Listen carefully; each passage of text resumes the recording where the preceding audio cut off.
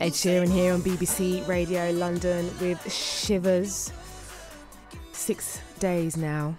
People have been queuing for petrol, traffic jams, uncertainty. Now, reporter Valley Fontaine has spent the afternoon on Bounds Green Road in North London, where members of the public have taken it upon themselves to try and fix the congestion created by queues at their local petrol station. And let's catch up with Valley now. And Valley, you're on Bounds Green Road today. What has been happening? Well, Jeanette, you're absolutely right. I'm on Bounds Green Road, and right now, Jeanette, it's quiet. The traffic is moving, but the petrol station has no queues. And don't bother making your way down here. The reason why there are no queues is because they've run out of petrol.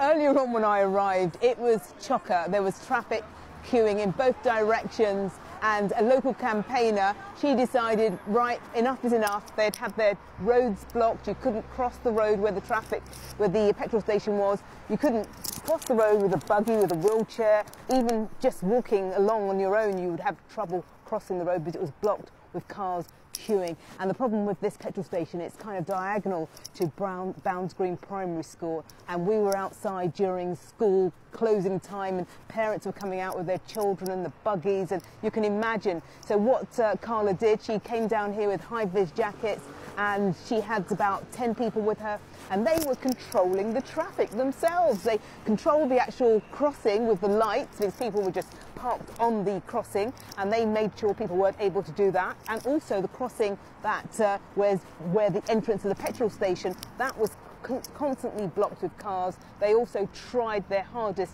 to keep that bit clear so the cars, or rather the pedestrians, would cross, but it wasn't as easy as that. There was a councillor here. His name was Justin Hinchcliffe. He's a Haringey councillor, and this is what he had to say. I'm Justin Hinchcliffe. I'm here to support local residents and school children in particular. You're a local councillor? I'm a local councillor on Haringey Council, representing Fortis Green for the Lib Dems. I'm here to support local residents and school children. The air quality in this part of London is already appalling. And with these monstrous jams at our petrol stations, the pollution, of course, is getting far worse, because as you can see, these vehicles are idling as they're waiting. And just opposite from here, we have a school, Bounds Green Primary School, which already suffers from the unbelievable amount of pollution that's chucked out of cars on this stretch of the road. Now, the local residents have come out in their high-vis jackets, and they've had to take it upon themselves to do this. They have, and all power to their elbows. The council, Haringey, has supported a climate emergency, but it is missing in action. But what about this? The council, what are they doing about what we see here today? What is Haringey Council doing? Absolutely nothing. To be fair to them, there's not a huge amount they can do. People must be responsible. They have to rein in on their demand for petrol and for cars in general. And if they seriously have to wait to fill up their tanks, they need to switch off their engines. Well, we have approached Haringey Council for a statement, but we've had no reply so far yet, Valley. But I find it fascinating that this is the impact now some of the traffic jams are having in London, and the residents, they just must be absolutely furious.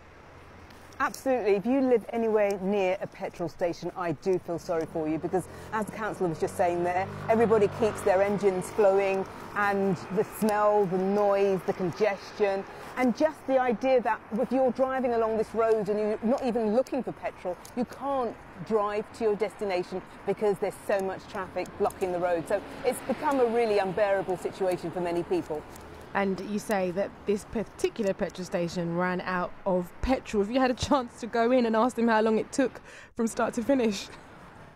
They had, honestly, to be honest with you, I believe that this petrol station, the petrol's lasting about 24 hours at the moment. I didn't get to speak to them personally, but that's what I've been hearing as an average if you have constant traffic of people trying to queue up for petrol. And this particular station only had 6 pumps. So it's a relatively small petrol station. And this is the thing, gosh, it is the luck of the draw at the moment. Valley Fontaine down there in North London for us. Thank you so much as she continues to just get a sense of what's happening out there on the roads. We will have a travel update for you very soon. But my goodness, this is day 6 of the petrol situation, and more people are beginning to get frustrated, thinking that by the time Wednesday rolled around, it may have been starting to resolve itself. But as you can hear, it's moving into different territory, traffic jams and queues outside of schools, pollution.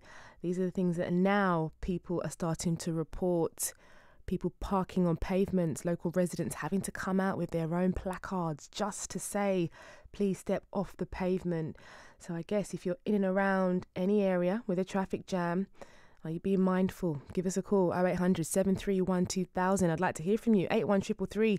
Start your message with the word London. Did you think by the time you got to this part of the week you'd be okay?